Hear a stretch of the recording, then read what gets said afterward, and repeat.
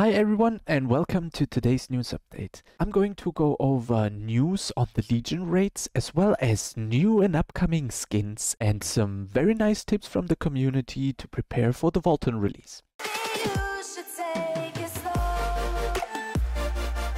In this post over at the official forum, user Oven Monkey Gaming was asking if we can get an official announcement for Vulcan within the next week. Community manager Rox very timely responded with, "We are definitely planning on sharing update news further ahead of time, and for what it's worth, Legion raids are looking good so far." I don't know about you guys, but in my opinion, I definitely notice less caution in the communication process when it comes to information. The information that Legion raids are looking good so far is awesome. I'm really looking forward to Legion raids, and I do hope that Vulcan will release on the 19th of May. As you guys can see right here, the 24-hour peak has increased by 160,000 players. The bots are definitely back right about now, and you can definitely see the increase in bots in the game. I don't know if we maybe have an exact number on how many bots there are in Lost Ark and if it's maybe 160,000. Other content creators are assuming it's around 200,000 bots, and I do really think the correct number is somewhere around that. I am still very impressed by Lost Ark having more than 350k players in a state where the game nearly died over when it was current content in Korea. This is one of the biggest reasons why I'm looking forward to Legion raids coming out, because over at Korea it is known that Legion raids saved Lost Ark. For those of you guys that are 14, 15 or higher, user Brandon Spikes has an idea regarding the Chaos Line entrance keys for the next 2 weeks. These keys are much better used for the hard mode version that will probably come out in 2 resets when Vulcan comes out. You will be able to get 200 Great Honor Leapstones and a ton of extra honing mats, as well as the 40% less mana consumption rune if you start saving now. This is a very great tip, and you don't even lose anything by saving it. Vulcan might only come out in 3 weeks, but that doesn't really matter to the tip in itself. You would only have stockpiled 6 keys and still wouldn't have lost anything in the process. Therefore, make sure to stack up your Chaos Line entrance keys for the release of Vulcan. User LeeCool19 has created a thread over at the official Lost Ark forums asking new skins next patch and if there's a possibility for the skins to be fast-tracked into our version. Again, Rox was incredibly fast to answer, and she said that there will be more skins coming in the May update. I for myself would be extremely happy if we could see the neon and glide skins, because I really like that tech-themed stuff, and to me this just looks